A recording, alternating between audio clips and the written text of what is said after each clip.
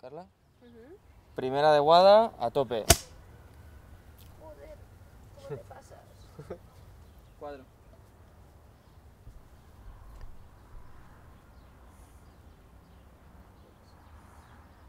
Okay, so let's begin. What was that brought you here to Baalbek? Ooh, it is the unavoidable place to be in when you were at my age at that time. You know, so I knew it way before I started getting involved about the festival, the catalog, and so on. It was the people, the friends, the environment, and this detachment that we were able to have from living in a city. Although it had a lot of energy and we enjoyed it, but this place was near paradise for us. You know, friends are warmer friends. Time is imbued with dry, healthy weather, and you just thought you were out of reality when you were here. And this is Baalbek for everybody. It is some realization of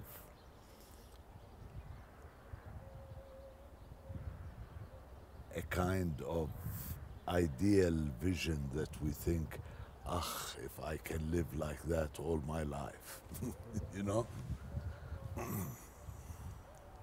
And before the war, Lebanon was known as the pearl of the Mediterranean. What was Lebanon like before the war? Oh, before the war, it is the country where I lived since I was 8 years old. You know that.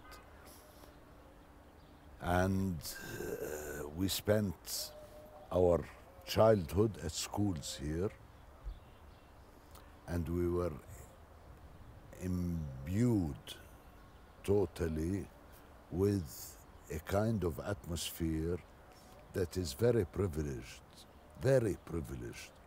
namely an atmosphere that is not known at the time to the inland of the Arab world. I'm talking inland far, like where my father came.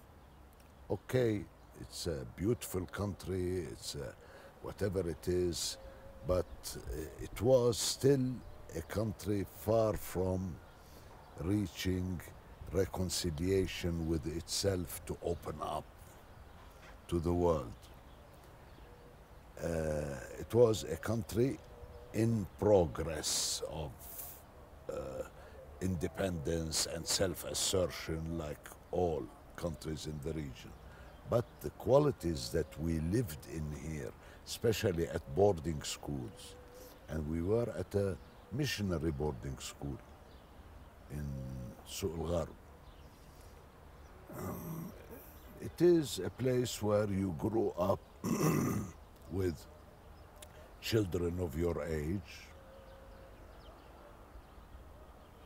multi-factional, multi-religious, multi-whatever it is, and you never thought at any one moment of the differences that made you coexist, rather than that living together in this variety was the natural thing.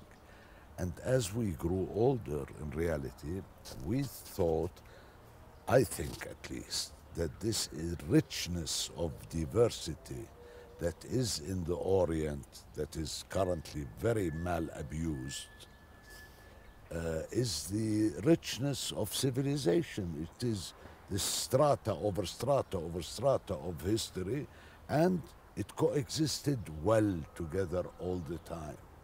Until, of course, we struck it rich and we started having things that everybody wanted. So this is the Lebanon that I was parachuted into as a child. And it stayed with me until I left. But the first time I realized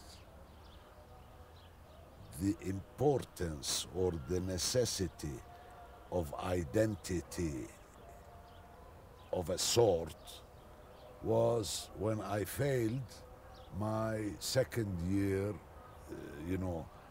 secondary school, because I had skipped a class. So my parents wisely decided to bring me to Beirut to attend day college with an American, very modern background and so on. And we were sitting at the registrar waiting to write our applications. In the application, there was your name, father's name, mother's name, which I knew all, nationality, Iraqi. I was Iraqi, now I'm Lebanese. So I'm Lebanese and Iraqi, and Syrian born. So I am what you could call trans-Arab. Now, I came to a question on the form which was I never encountered in my life: religion. Personally, I know who I belong to, in what kind of religion, what kind of family, what kind of tradition, but that was never a question asked to me by another person: religion. Then sect, not sex, sect. I went red in the ears. I didn't know. Sunni, Shia, so I struck both of them. I was 13 or 13 at the time. So my younger brother was with me, and he did exactly the same. We went to meet the registrar, a gentleman with eyeglasses, big fat fellow, who looked at it and read it and said, "What are you, being a communist now at your age?" I didn't know what a communist was, So to tell you, and where our answer back was, we as Iraqis, we don't identify religion as a difference. He had to talk to my father on the phone at the embassy, and my father had to give him a dressing and a lesson and threatening all sorts of threats about cutting off scholarships to the college and so on. And then we got a registrar who said, no, sir, we didn't mean it. We have no intentions. It's only for statistical reasons. But my parents, who are as me, really, they are trans-Arabs. They don't, and trans-religion. Their friends are from all over the map. Our friends are from all over the map. We never had this. This was Lebanon. Lebanon was that. So, do you believe that what made and makes Lebanon different from the countries that surrounds it, its people? not really. The mix is there, all over. The mix is in Iraq, the mix is in Syria, the mix is in Egypt, and everybody coexisted creatively during a period which was post-independences. That's the period we're talking about in the, you're documenting in this film, that first period. It's post-independences, where people were very optimistic to the future. People had a drive of learning and challenging existing sort of dogmatic rules. And I know from my parents, it's very simple. They are older, they're from an older generation. My father was a diplomat functionary of a government that is of extreme right. But first time I saw my father cry is when, let's say, Syria and Egypt split their union. It's a paradox. A man working against the union because of government rule, then when it really happens, he breaks down.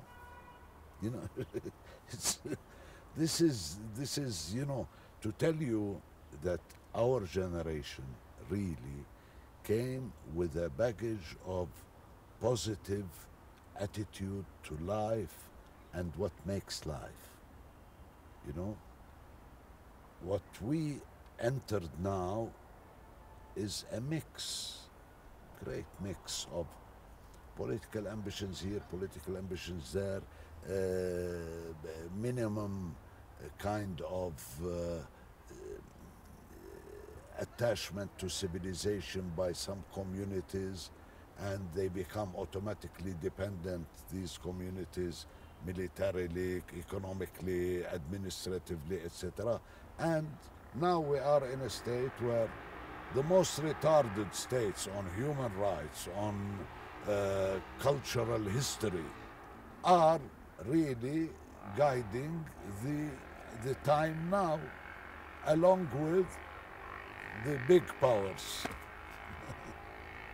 And what was the cultural scene back then like? Wow.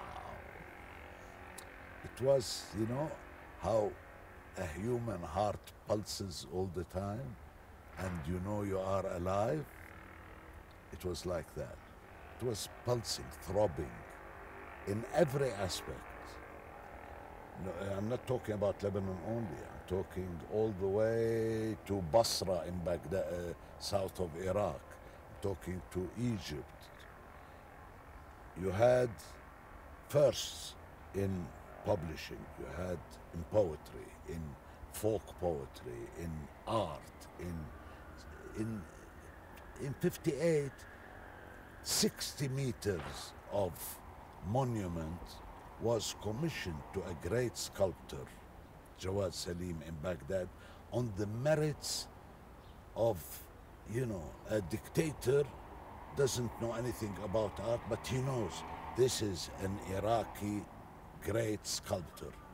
And still now, it's a record even in execution. Within 2 years, the thing was completed, still standing, and whatever they tried to do to ruin it in Iraq, still standing. We had a life that Lebanon always focused and reflected. You know, you put a lens on the sun ray and it focuses it to create fire. That was Lebanon. Everything happened here, Beirut. But we knew about what was happening, and we propagated it and we assimilated it in our communal feeling. We are people of the East. We are not a Lebanese only, or a Syrian only, or an Iraqi only. We are another culture that the Western culture sort of looked at it through a microscope. So we had the Orientalist attitude of studying us, patronizing us, I don't know what us, but in essence, they were studying our weaknesses. And what you are seeing now is the result of that. They know more where we never really paid attention to reading this, what was happening. Also, what events do you recall from that period before the war?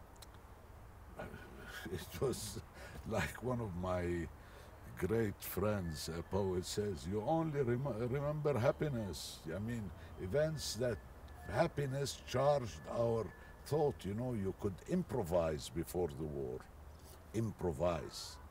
I mean, I was between doing painting, between doing design, between whatever, ambivalent atmosphere still, and I had a job in Kuwait for a short time in graphic design. And I came to Lebanon because I couldn't live outside Beirut. I took back my job as a designer in An-Nahar newspaper. Why? Because it was the mind-liberated community of writers and poets, Unsi Haj, Issam Mahfouz, Riyad Reyes, I don't know what, Ghassan Twaini, all these people, and we felt in Ras Beirut, in our kingdom, in our place that was inimitable elsewhere. Inimitable. You know, our cafes were inimitable, our friends and friendship relationships were unique. And one of these days, one of my friends says, what can we do to go to the project to do for the Gulf? I said, he had a desk diary in front of him on the desk. I said, this is the economist's diary. Let's do something similar in a bilingual, in Arabic, different cover, different story in the beginning, and for the Gulf. And it was a breakthrough. And we did it, and boy, it worked. When I came back from Kuwait, we were, you know, doing good business, but I didn't, my mind is never in business. So I was walking down the street in Hamra from An-Nahar, and I find an old man that intercepts me in the street. Hey, Mr. Faris, long time no see. And I recognized him. He was a real estate spotter who had once found me a studio in Beirut, which I had left then. He says, do you need anything now? And you know, that moment in it's around October, November 71, just like this, in the street, in the middle of Hamra. I said, yeah, I'm looking for a place, ground floor, off Hamra, 100 meters to use as an office or a space to show things. And I didn't have that thought. It's because that man asked me. He said, yeah. How much do I said, as usual, 1 month. He said, okay, come with me. So we cross the street. He gets the keys and opens to me a space that for me was enough as a gallery. Full stop. I had decided. I said, I'm taking it. I called one of my childhood friends. I said, Cesar, I found a place. I want to do a gallery. How about we're working together? Bam, Contact Art Gallery started.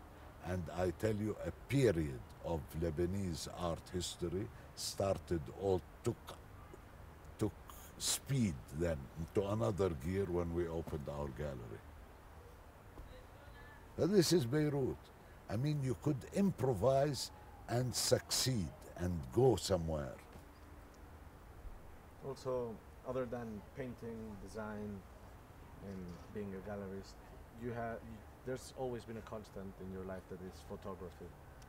How did it begin, and what made you want to portray this? It wasn't a decision.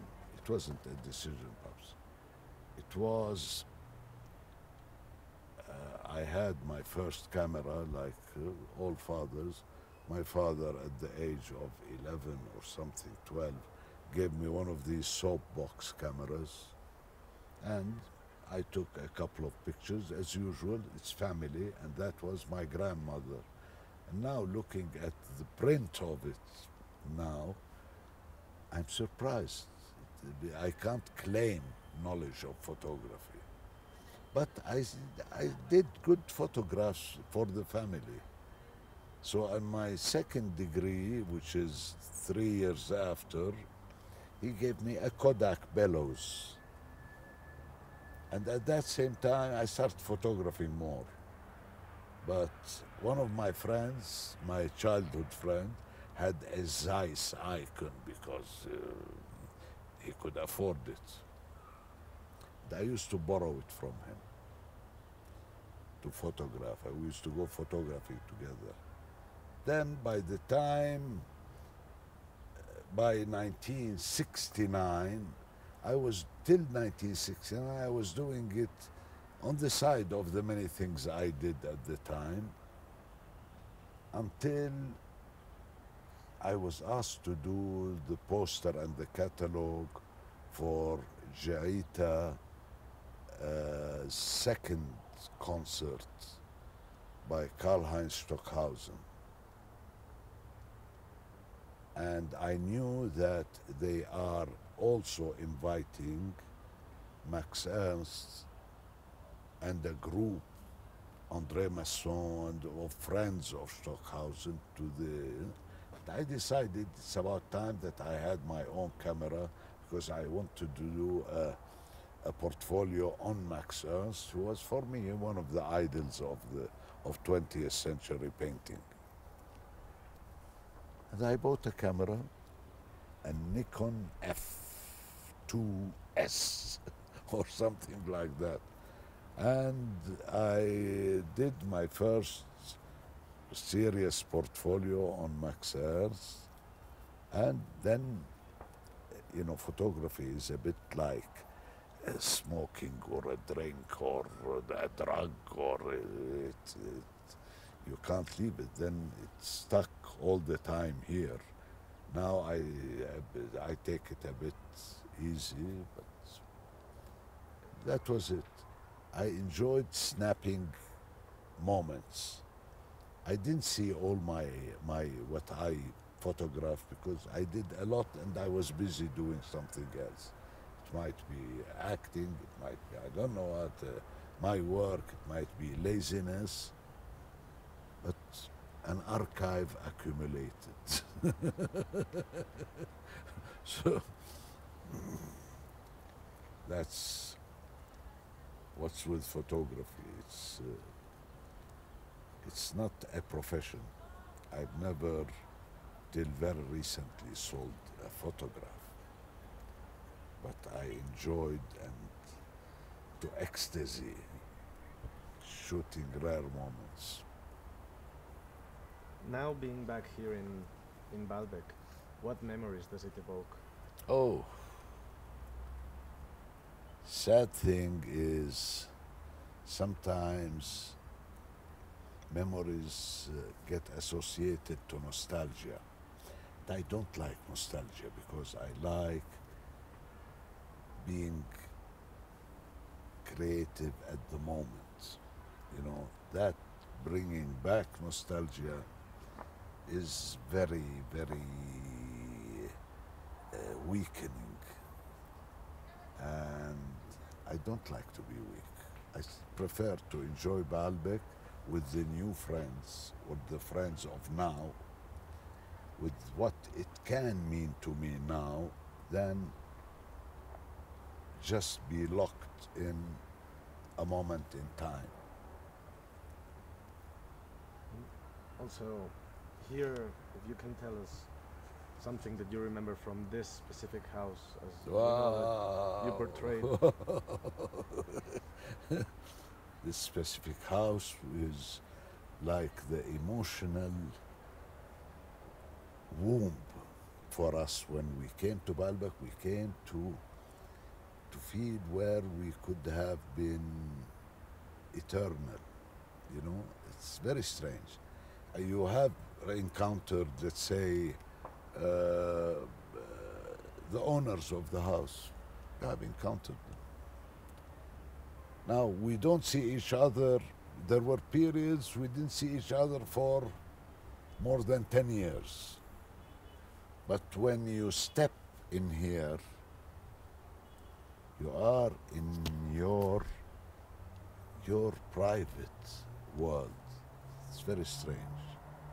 I knew, and that's always the feeling. It's your private world, your private paradisiac place. I knew this place, I knew the father, I knew the mother, I knew the sisters, I knew their children, it's a place that it's like my family. I know them more than my family in Syria and Iraq, especially in Iraq. I don't know anybody practically.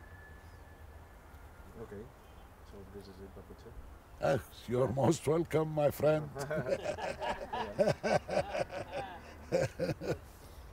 Let's back and go.